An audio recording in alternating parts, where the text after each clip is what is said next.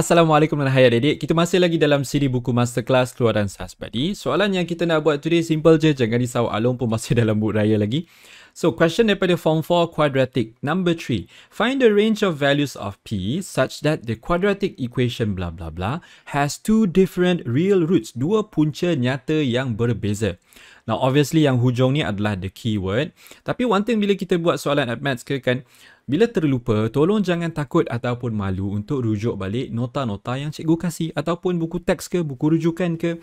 Jadi saya nak undur balik, cari kejap nota mana yang berkaitan. So, here we go. One thing that I like about this book adalah dia banyak utilisekan mind maps tau. I am a huge fan of mind maps. Siapa-siapa yang belajar dengan Along tahulah kan. So, cuba cari kat sini mana yang berkaitan dengan keyword tadi. Ada kan? Yes, dekat sini. So, dia cakap, bila two different real roots, kita patut pakai b square minus 4ac is more than 0. So, jom kita try buat. So, now we know because of this keyword lah, kita kena pakai benda tersebut. Cuma, mana nak dapatkan A, B dan C? A, B, C kita dapat daripada quadratic equation punya general form ataupun bentuk am, which in this case dah tersusun elok dah. X square, X nombor sahaja.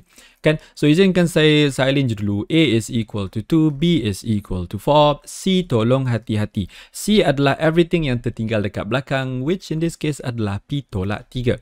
Masukkan everything dalam color merah, you get 4 square minus 4 times 2, and then times P minus 3, make sure ada bracket. This one is more than 0. Simplify.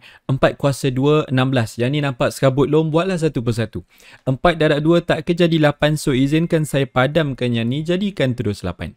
So, expand. Negatif 8 darab P jadi negatif 8P. Negatif 8 darab negatif 3, you'll get positive 24. More than 0. Now, Along nak P ni sorang-sorang. Cuma kan, dia buat Along anxious lah sebab dia ada negatif. Jadi, apa kata kita pindahkan ke kanan dulu supaya dia jadi positif 8P.